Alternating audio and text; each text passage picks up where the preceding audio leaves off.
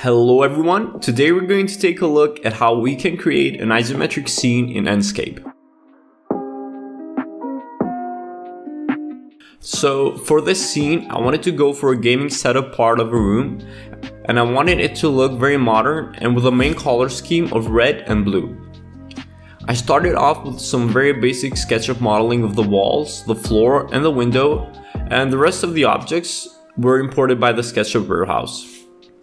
But if you don't want to go through all of that, you can get the SketchUp source file that was used throughout the video in the link in the description down below. I wanted to switch out that guitar for another one which was way better modeled, and together with the radiator on the left wall gave the room some more context.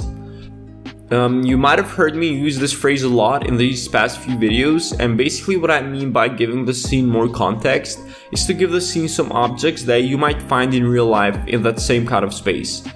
And that doesn't necessarily mean that it will make the scene more photorealistic, but instead it makes it feel more like something that you'd see in your day-to-day life in a space like that, if that makes any sense. If you feel like this video is going on too fast and you're new to SketchUp or Enscape, please let me know in the comments down below if I should make a longer video explaining the whole process step by step. So I imported an already made model with the same kind of motive, and we took a few elements from it just to complement the scene that we were already building.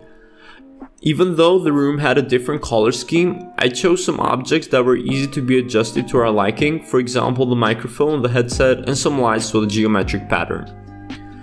So after we've done with some of the basic modeling, I went ahead and opened Enscape to see what direction we wanted to go with the lighting in this scene.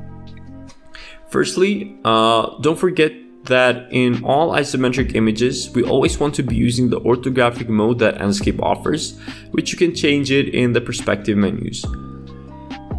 So I went ahead and used some line type for artificial lighting that we're just going to multiply in order to give the room a different feeling. We're going to use those lights to emit the red and the blue from our color scheme, and they're going to be directed in opposite facing walls to give the room some contrast. Right after that, I went ahead and added some illumination to the monitors, the lights with a geometric pattern, the PC, and the arrow that we added on the left side of the room. In the lights with the geometric pattern, we use different shades of red, just so the whole panels don't look very flat in terms of the colors that they emit. And by the way, if you've enjoyed this video so far, make sure to click the like button and subscribe to the channel, since there will be a lot more videos exploring the world of architecture. I also added a very minimalistic lamp on the table as well, which you might argue that it doesn't fit the rest of the style that we had with the room, but I thought we needed some other type of lighting which is more common in our day-to-day life to be a part of the scene as well.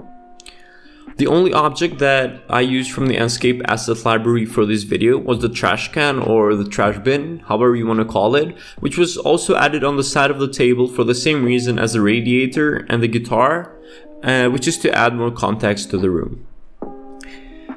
After that, I wanted to create an effect that looked like there was light coming from the outside of the room as well. I did that by creating a surface on the outside and applying whatever material on top of it, and then again, through the material options from Enscape, I made that surface illuminant with a neon blue color. After that, I wanted to add some artwork on the wall as well. I did that by creating a surface while creating a rectangle on the wall and extruding it a bit. Maybe extruding it like 2 or 3 centimeters is fine. And then we went ahead at Google Images and searched for red and blue artwork. And this was the one that I liked the most. And then I just applied it on top of the surface through the Material tab in SketchUp. So after that, just like I mentioned before, I'm going to copy the line lights while rotating them from the right side of the room to the left side and applying the red color on top of them. That way they emit the color that we desire.